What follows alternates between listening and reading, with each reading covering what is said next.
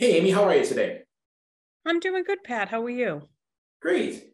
I wanted to take a few minutes and just talk about some exciting new first-time homebuyer programs that are out there, and then maybe we can wrap it Mhm. up having a little conversation about kind of an old-time friend that's working its way back into the spotlight, if we may, for first-time homebuyers. So the first one you and I were talking about the other day is this interesting new grant program. Yeah, You want to take a minute and just talk about what it is? sure. It's a mass housing program. So you have to go on the mass housing website and get approved for the grant.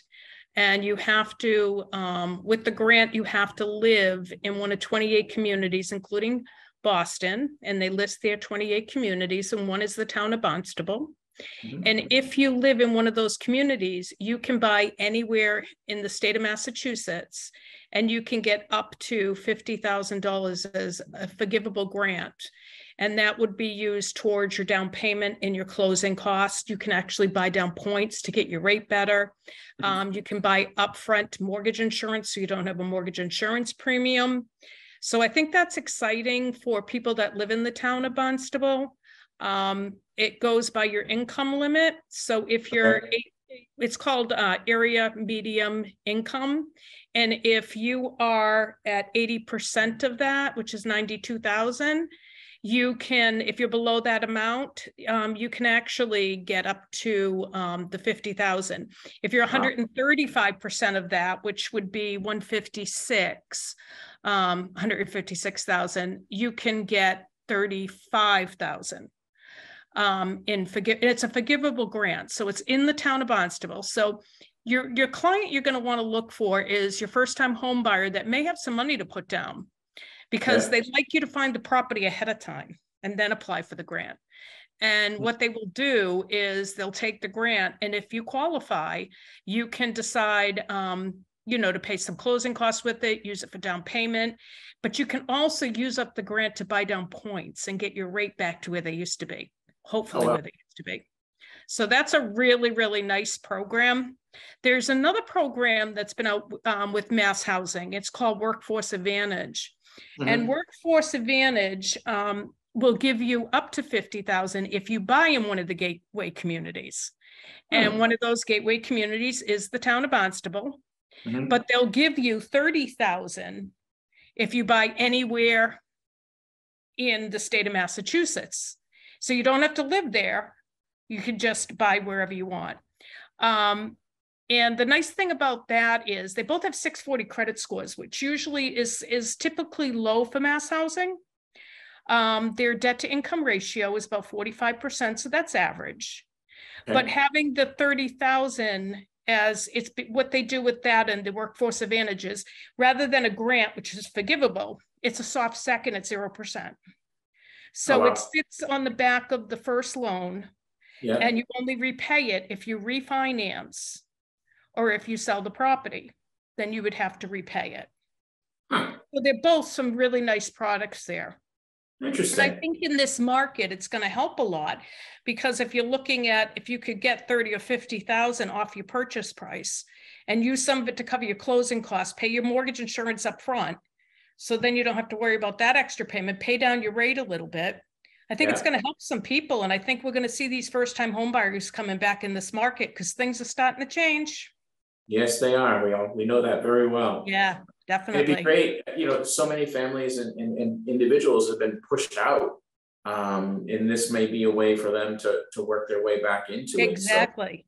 And I think that it actually has to do with the COVID-19 and where they felt it hit hardest. And I think that's where they picked Barnstable as one of the areas. So they went through and picked Boston and 28 other areas. And wow. it depends. It's a little confusing with them Yeah. because like I said on the Dreams one, we call it Dreams, which is the grant program.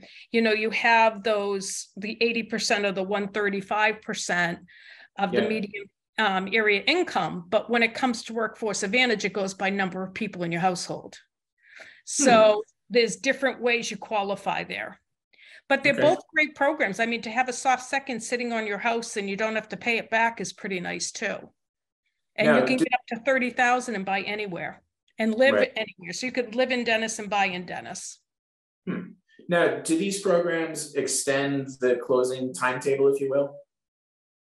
I would give it an extra week just to be on the Okay. safe side, because you're going to have to go through a mass housing application, and we have to work with them on what the down payment is going to be. Okay, and you're able to help guide a buyer, borrower through the process. Oh, absolutely. We do this all the time. Yep. Great. And there's another program out there that I know was around it's been around for a while, and I've had clients that have used it, and it kind of went a little bit by the wayside, at least as far as our clients are concerned, with the market going the way it is, and that's the USDA backed. Oh yeah, program. USDA has a great program. USDA is 100% financing. You can buy anywhere on the Cape except for the town of Barnstable, so it's a little different than Dreams. So you can't buy in the town of Barnstable, but you can buy anywhere else. It's 100% financing. It has a discounted rate. The mortgage insurance is 0.35%, which is very low. And you have a 1% funding fee that they add to the loan.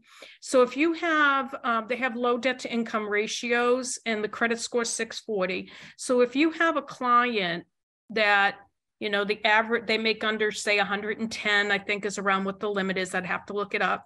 But if they make around 100,000 and they don't have a lot of debt, and they don't have a lot of money to put down, this is a great way to do it. And what I usually tell realtors is, when you're making an offer with USDA, a lot of people say, well, the seller wants to see some money up front.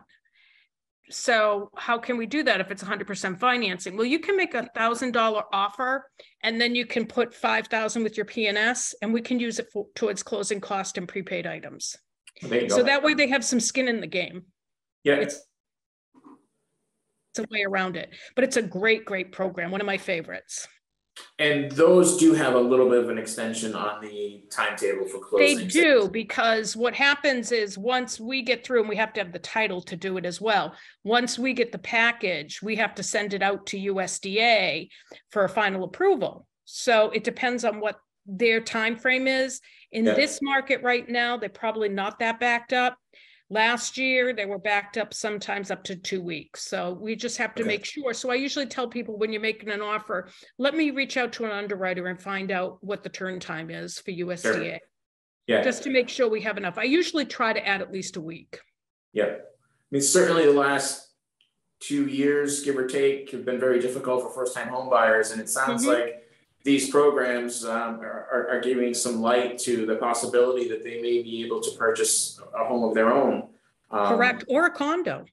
A condo is a nice first-time home buyer product for them. You know, a lot of people will buy a condo and keep it for 2-3 years and then sell and, you know, move up. Get your foot in the door, and then. Correct, little less in price. So you can use these programs on condos as well.